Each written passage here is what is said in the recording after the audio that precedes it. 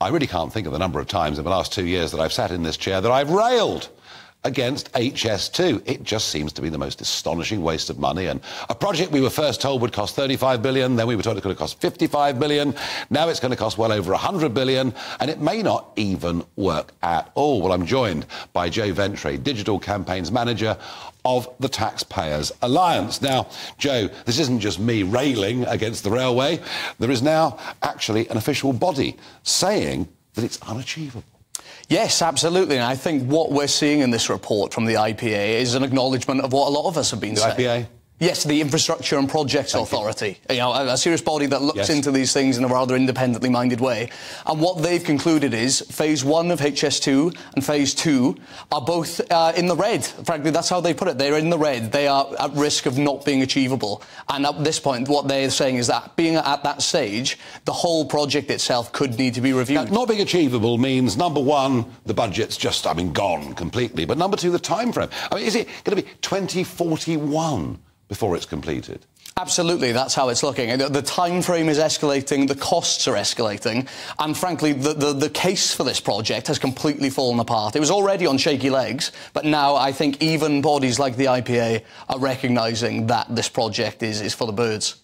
Now, the case for the project was there is undercapacity on the London to Birmingham and then on to Manchester line. Undercapacity, and that it's too slow. I've never agreed with the too slow, because you can go from Euston into Manchester Piccadilly in 2 hours and 10 minutes, or a little bit less than that, actually. So that's never bothered me. You know, getting to Manchester 20 minutes quick has never bothered me. But capacity has been a real issue here, or was before the pandemic. Yes, and I think the pandemic actually has changed a lot of things. Of course, we're seeing a move out of London. The cost of living in London is particularly high.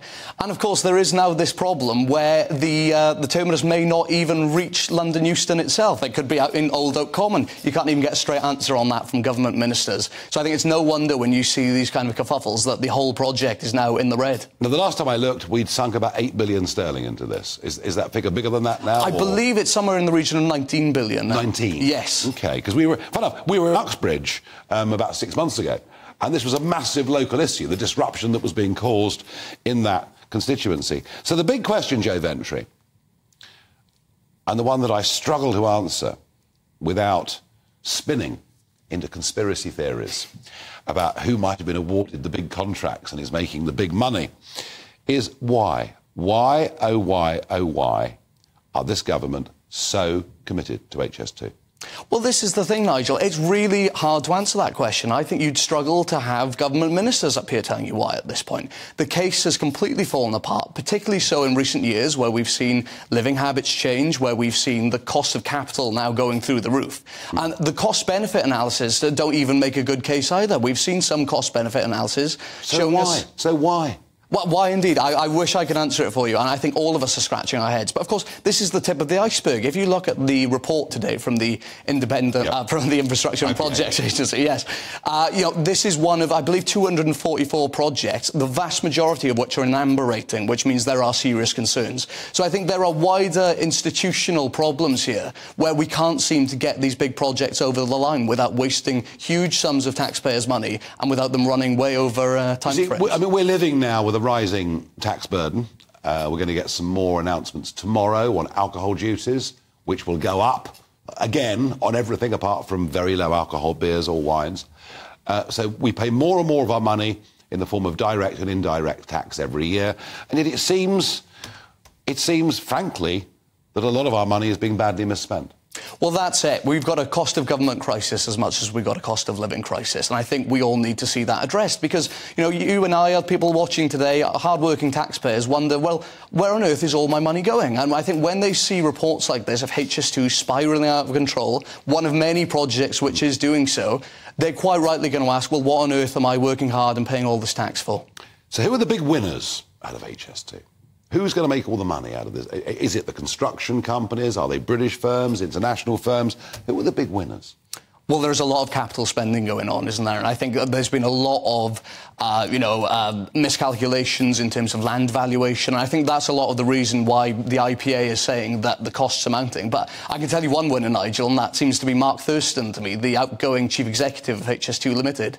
This, of course, is a man who was on over £600,000 a year. Yep. Has recently been congratulated by Mark Harper, the Transport Secretary, for doing a so-called fantastic job. I mean, Oh, rather like the boss of NatWest, yes. Well, I understand in those circumstances you have to be polite and say, oh, you've done a good job. But, I mean, I think that takes the biscuit, doesn't it? I mean, there's huge amounts of taxpayers' money just slushing around here. And I think, my goodness, if this doesn't give us reason to intervene now, what will? And the Labour Party, what do they have to say on HS2? Well, I'm not really hearing much from the Labour Party either, but I think, whether it's Conservatives, Labour, some government has to come along now and have the courage to say this isn't working. Fundamentally, this isn't working. If we can't cancel it because of commitments, then we need to seriously downscale it when we can and make it work for the lowest amount of money possible. Joe Ventre, thank you for coming in and joining me here on GB News. And I have to say, as you go around this country, you find that mobile phone coverage is worse now than it was 20 years ago. I'm not joking. The phone cuts out in the middle of London, all over the place. Terrible phone connectivity in this country. And in many cases, and many places, actually, internet coverage, internet speeds so slow that, transferring files, videos, is a very, very difficult thing to do. Now, I know that Elon Musk has come up with something called Starlink, which can solve many of those problems. But, that's £75 a month per house. It's not actually in everybody's, budget and pocket to do it. So I have to say, I think spending that money on genuine connectivity in the modern 21st century, rather than getting to Birmingham and Manchester a few minutes quicker, would make a lot more sense to me.